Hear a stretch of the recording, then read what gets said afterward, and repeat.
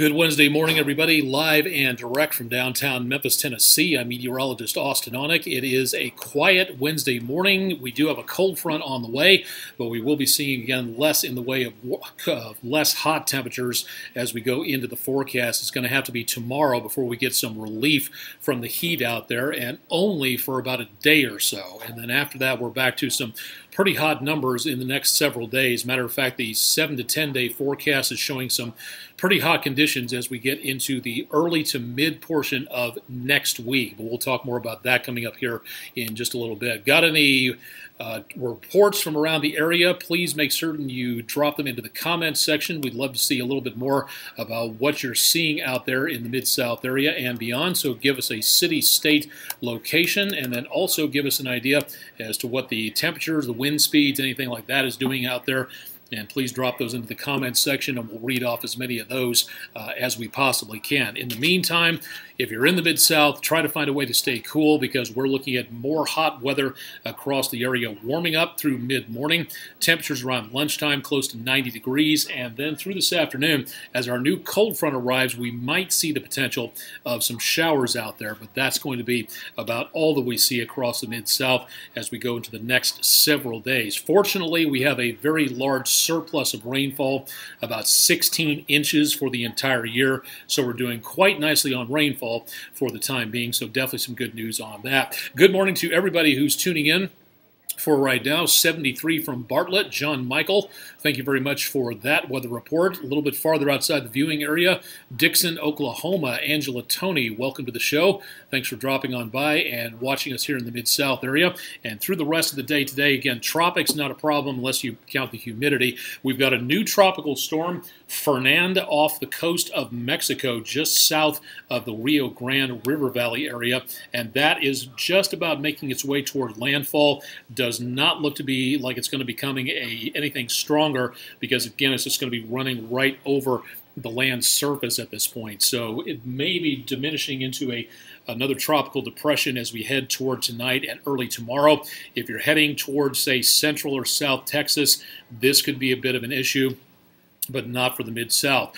Where's Dorian and what's going on there? We'll talk more about that coming up in just a little bit. Here in the Mid-South, we've got plenty of sunshine. Looking at the Ole Miss campus in Oxford, Mississippi, plenty of sun out there for this morning. From Senatobia, Mississippi, Ranger 2015's Weather Underground webcam, plenty of blue skies out across the area looking back to the southwest. City Hall cam from Germantown, around the area of Poplar Pike and Germantown from just north of Germantown High School. 80 degrees at City Hall with calm winds and a low temperature of only 73 degrees this morning. Traveling from this morning, we're looking at good conditions for travelers. I-55 and Goodman Road in South Haven. No problems with traffic at this point. Corey Ventura will keep you updated on traffic throughout the rest of the morning out there. Richmond, Indiana, Artemis Leon House II. Welcome to the show, and thanks for the weather report from up that direction. Do appreciate that, and welcome to everybody else who's checking in from this morning. If you got any weather reports, again, drop them into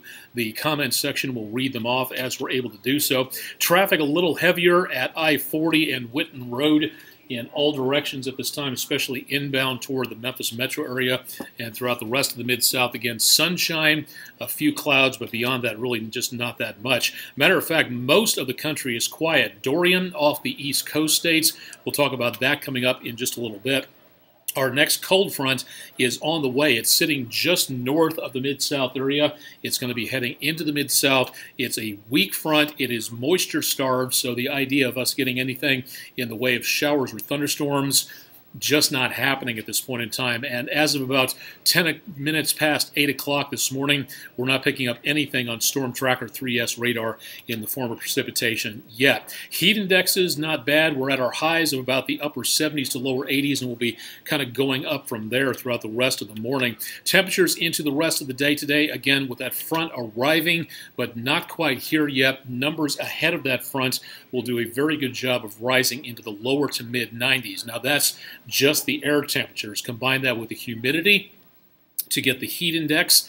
That feels like heat index, and it's going to be pushing heat advisory territory in parts of the Mid-South to where we could see numbers back into around the triple digits, 105 degrees plus that's heat advisory. But so far, not really much of anything showing up at this point in time in the way of quite that much hot weather yet, but stay tuned. We'll talk about that coming up in just a bit. By this afternoon, again, through about dismissal time for the kids, that's where we start to see some sprinkles taking place. Northwest Tennessee, the Boot Heel of Missouri, northeast Arkansas, and that drops through the Mid-South area into this evening.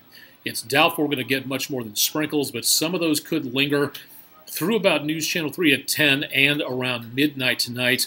But then as that front just sort of washes out and there's not much left of it, a few clouds left over in the areas where you see the gray colors on screen, and lows tomorrow morning back in the lower to mid-60s to the lower to mid-70s. We'll keep you updated on the changes in the forecast coming up over the course of the next several days. Welcome to everybody who's checking in from around the Mid-South and points beyond. Thanks for joining us for today.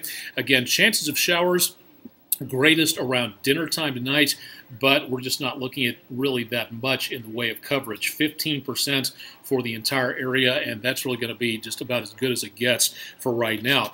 The really great news tomorrow, that's where we see the temperatures back into the mid-80s, and it's going to be sunny and it's going to be warm, but at least it'll be a little bit more comfortable. Normal for this time of the year is about where we'll be on Friday. That'll be about 90 degrees for a high temperature.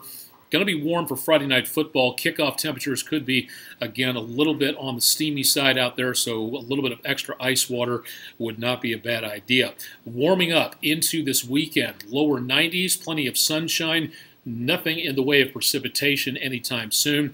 And by next week, if you tuned in yesterday about this time, you heard me talk about the computer models, some of which were showing the temperatures on the computer models going upwards and some splitting downwards. Now they're a little bit more in cohesion, and they're showing that a very warm series of days is coming up for the Mid-South area.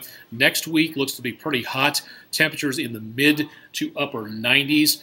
And if the temperatures are going to be this hot with all that humidity that we've got out there, just betting that it's a good possibility that we will see some heat advisories by about the middle of next week. So something to prepare for if you have any outdoor plans out there. And again, chances of rainfall, not really seeing much of anything across the area for right now. So pretty calm, pretty dry, and unfortunately pretty hot across much of the Mid-South. So not changing anything of that, which can be typical for this time of the year. No question about that on there. Fernand is down in the Gulf of Mexico. It is not expected to be a problem for anybody except South Texas and the northeastern Mexican coastal areas. It's just a tropical storm for now, winds of about 50 miles an hour.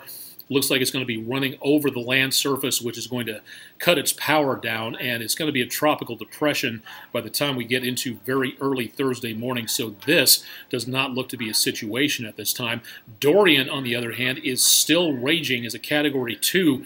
Winds of 105 miles per hour. That, again, is some pretty dangerous conditions out there.